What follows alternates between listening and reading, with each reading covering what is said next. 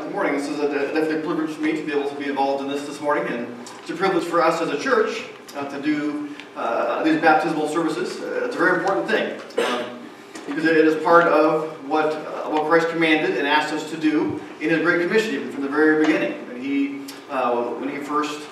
He last left this earth, and one of the last things He said to His disciples was to go into all the world and to make disciples of all nations, baptizing them in the name of the Father, the Son, and the Holy Spirit, and then teaching them to observe all that He's commanded. So He wants us to baptize our members and our people in our church. And that's so important too, because our faith is meant to be lived out in public. We don't do baptisms in front of an empty room or in front of a closed door here. We do this a Sunday morning in front of our church family, because He wants our faith to be lived out in public, right? He wants us to be salt and light, and not put our light under a bushel, right? No. But to live out our faith and to be a light. And that's what part of this is. That's part of why we do these publicly. And there's nothing special about this water. This baptism does not do anything to add to our salvation. The Bible is very clear that we're saved by grace through faith. And each of these students has placed their faith in Christ already at a previous time, and they'll share about that. But this morning they want to come before you and to share that publicly, and to tell you that they have placed their faith in Him. I want to live for Him. So I'm going to first invite Sierra Shippy down. Sierra is a freshman in high school. Here she goes. She's the daughter of Mark and Bev Shippy. And she is going to come down here. So Sierra, share with us about your faith in Christ. So I was in children's church listening to the lesson on Jesus when I was about 4 or 5 years old, when I realized that I was a sinner and needed Jesus to pay for my sins. I told Pastor Bear that I was interested in knowing more about how to be saved. He took me aside and asked why I wanted to be saved. I said that I realized I was a sinner and needed Jesus. He explained that I needed to pray and talk to God about how I felt, so we prayed together. I want to be baptized to show that I want to follow Jesus always and that He is the Lord of my life. I never really have set apart my favorite verse. There are just too many, but I've always liked Isaiah 53:5. But He was pierced for our transgressions. He was crushed for our iniquities. Upon Him was a chastisement that brought us peace, and with His wounds we are healed. At first it was just an alarm verse, but then I realized what it really meant. It has always been a good reminder of what Jesus did for me. Great, thank you, Sarah. That's a great reminder.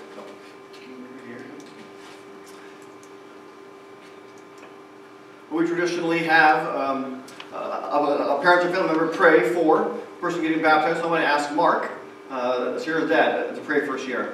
Let's pray. Father, we thank You today that You have made this day possible. We thank You for Sierra, and that in Your grace You have redeemed her and brought her into Your family. Thank You for her being part of our family and a part of the church family here. Lord, that's just a blessing to all of us. We rejoice that today she has taken this opportunity to declare before everyone today her faith in You. Thank You already for the ways that she is serving You. Continue to strengthen and grow her relationship with You. Deepen it, Lord, that so she may continue to serve in the ways that You will have before her. Lord, we just again thank You for this day. In Your name, amen.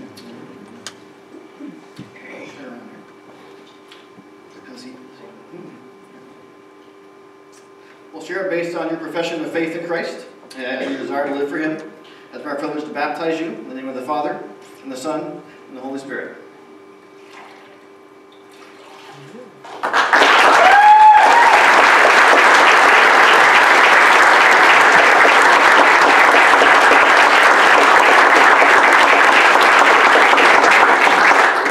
Kathryn Kopsa, come.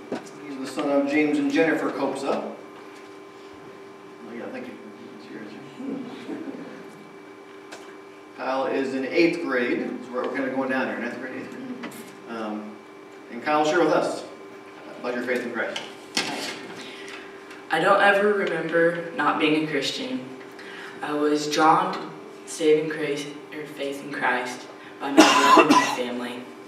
I remember my brother James telling me about how Jesus came down to earth and died as a punishment for my sins, and rose 3 days later so that I could live in heaven with Him if I believed. Christ has changed my life by helping me believe and helping me understand the Bible better. I want to be baptized because in the Bible it says that Jesus commands all Christians to be baptized. Great, thanks, Cal. I think your brother James is going to pray for you here now too.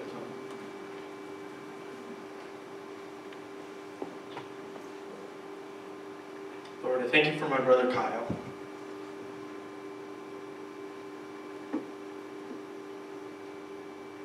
Thank you that he's not just my brother by birth, but also my brother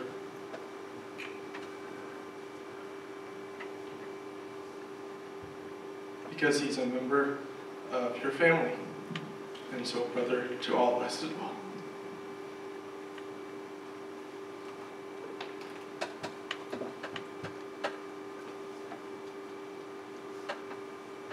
Thank you for his testimony that he has believed in you, and for the proclamation to this church that he wants to live for you.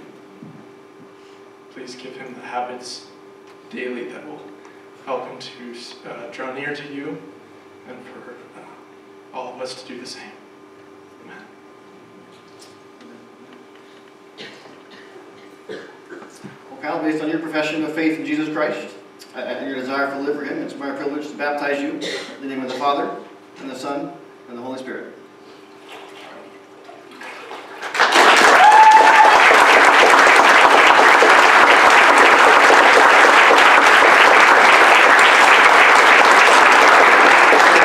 We have Kathryn Kopsa, a younger sister of Kyle, who is in 6th grade this year, right? So not quite a youth, but a gooder next year. So, right. Share with us about your faith in Christ. When I was 4 or 5, I remember coming home and sitting by the garden with my sister. We were eating pizza and she was telling me about how she believes that God sent his only son to die on the cross for everyone's sins and rose from the dead. I asked how to be saved. I don't remember before I became a Christian, but I know that after I became a Christian, God has helped me to understand the Bible. I want to be baptized to show others that I believe in Jesus. It's neat to hear how siblings can be a part of a salvation story too. So we're going to ask your sister Julia to pray for you now too. Dear Lord, I thank you for Kathryn, and I just thank you so much for giving her the salvation that she has in you. I thank you for, I thank you that she wants to show others that she believes in you, and I just thank you so much for her and her life. I pray that you would help her to keep on showing others what she believes and sharing that, and I pray that she would grow in your grace and knowledge. In Jesus' name, amen.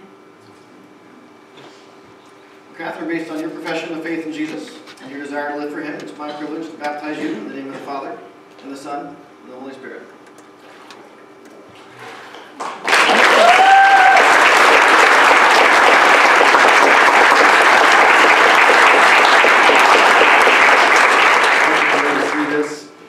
Part of it and participate, you know, and it's always good to remind everyone that baptism is not something that's going to allow Tim to enter into heaven, right?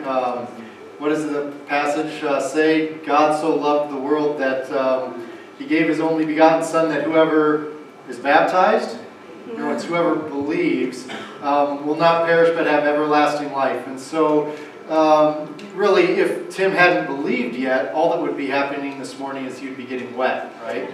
But Tim has believed in the Lord Jesus Christ and has asked him to be his Savior. And what baptism does, instead of giving him a place in heaven, it pictures for us what happened when Tim made a decision of faith in Christ. Romans 6 kind of helps us understand what baptism pictures. It says in verse 3, "Do you not know that as many of us as were baptized into Christ Jesus were baptized into his death?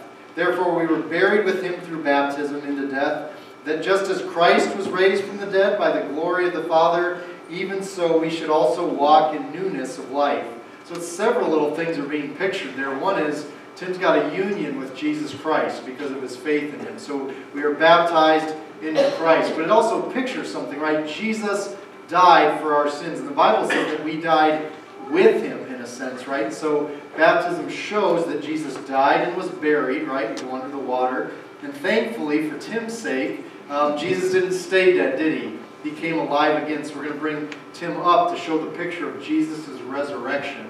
But with Tim's dying with Jesus, he also comes up alive, right, to live a new life. It calls it walking in newness of life. And so now Tim has a desire to show everybody that he has faith in Jesus and that he wants to live his life in a new way. And so our role as observers of this is to rejoice with God in what he's done in Tim's life and will do in the future, but also to be an encouragement and a source of prayer for Tim in the days to come as he seeks to walk in this newness of life. So I'm going to ask Tim to come. Is it one? Oh, it's more. I'm going to let Tim now kind of share his story with you now this morning. What's going on, everybody? Hi. Growing up with my parents, we went to church in Omaha. I grew up knowing God and what he's done for me. He died on the cross for my sins, and I should be saved, you know. It was a great childhood. All the way till my teenage years, we were going to church and the Awanas and all that fun stuff.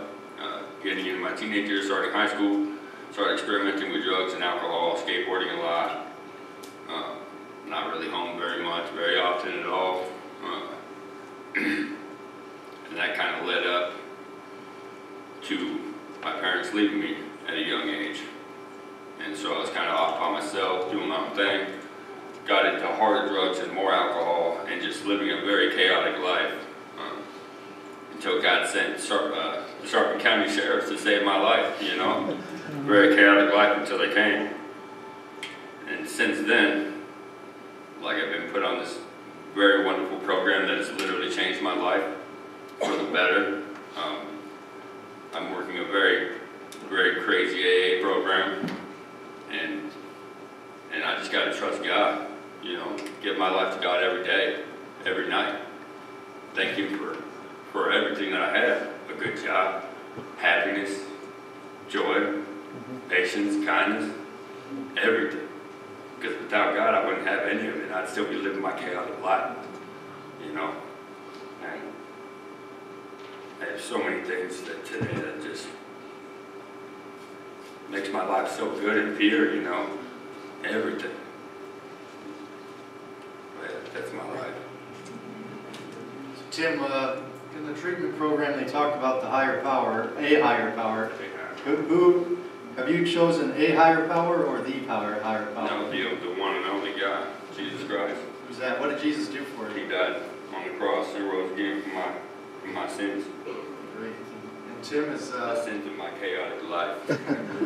You've chosen to trust in Him, receive Him as your Savior, and now you want to live in newness of life. Is that correct? Yes, sir. All right. Well, because of your profession of faith in the Lord Jesus Christ, we're going to baptize you now in the name of the Father, Son, and the Spirit. So it's before you baptize him, can I pray? Oh, thank you. I want to. Let's pray for Tim. Father, we're so grateful for the history we've heard here, a life that was really in chaos until Jesus came in and just changed it. And we're so grateful for that. Thank you for the faith that Tim has placed in Jesus. And now the journey he's on, it's one that has some ups and downs. There's some learning that needs to take place. And I pray that you would enable him to grow in the grace and knowledge of his Savior, Jesus Christ. That he would live each day out of the grace that God has poured out onto him and what he has experienced these last years.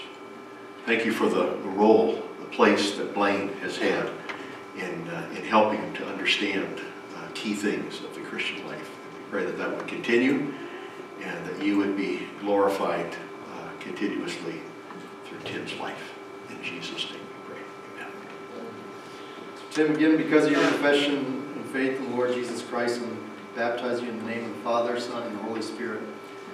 Buried in the likeness of his death, raised in the likeness of his resurrection, walking in